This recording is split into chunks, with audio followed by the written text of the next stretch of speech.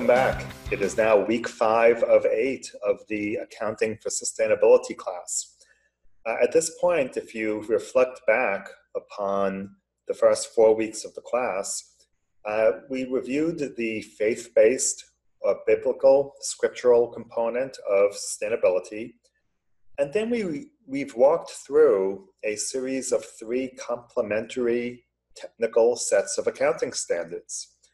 A universal set of standards, the GRI, which apply to any organization.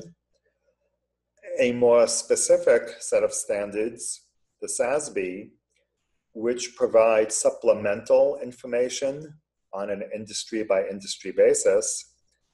And then yet another set of standards promulgated by the United Nations that approaches the field from the public's perspective or point of view. Now, what else could there be? What other metrics or standards do we need?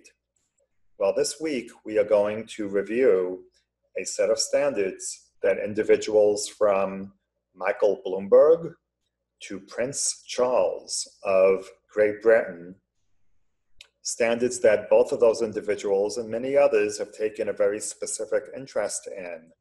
And that is, or those are, standards related to the problem of climate change.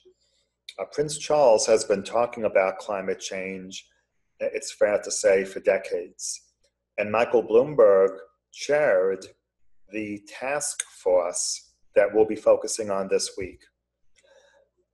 It's important to keep in mind how all these different sets of standards fit together.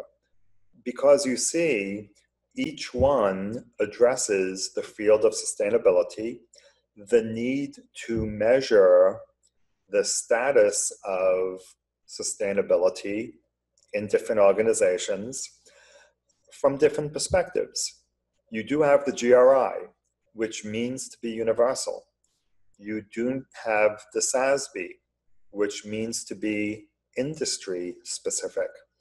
You do have the United Nations, which is trying to be public-focused specific.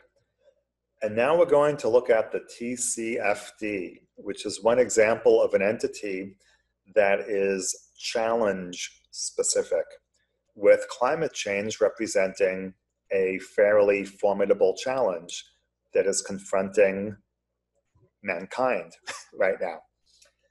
So please go ahead. Read this week's task force information.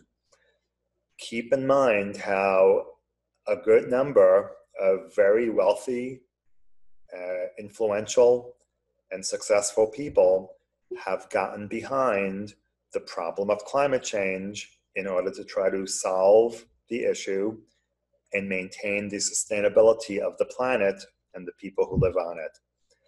Enjoy the readings, enjoy the videos, and please come right back here next week so that we can begin Module 6.